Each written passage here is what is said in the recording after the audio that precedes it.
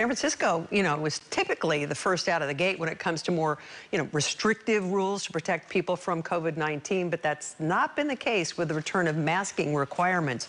LA, YOLO, and just today, Sacramento County have started requiring everybody to wear masks when they're indoors. San Francisco has stopped short of starting a requirement, but a mask mandate for San Francisco could be right around the corner. KRON 4's Dan Kerman live for us now in the city with more on this. Dan, this has taken us in the wrong direction.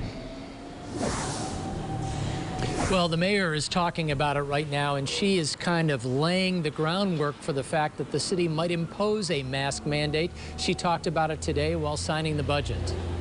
We anticipate that if we do absolutely nothing and we continue down this path, we can be assured that at least 300 people will die within a short time period. A dire prediction from San Francisco Mayor London Breed about the need to protect city residents from the COVID-19 Delta variant. That's why city leaders are now considering requiring everyone, vaccinated or not, to wear masks indoors. Yes, we are looking at mask mandates for both vaccinated and unvaccinated people. Yes, we are looking at mandatory vaccines for folks who are not necessarily just city employees. We are looking at those with the city attorney's office now. As soon as we have the details of what we are able to do, we will do them. If mandated, San Francisco would join less than a handful of other California counties, which have turned a federal and state masking recommendation into a requirement.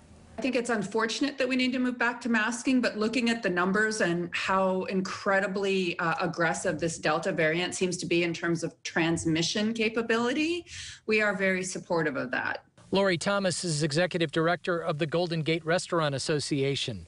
She says a survey of its members last week found 66% of those responding supportive of an indoor mask mandate, despite the fact that many restaurants are now just getting back up on their feet. We want to keep our restaurants open. We want to keep at the capacity levels we are. And if this can help maybe cut back this surge, then we've been supportive of it.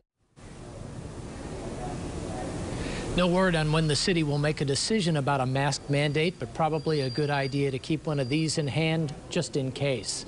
Live in San Francisco, Dan Kerman, KRON 4 News.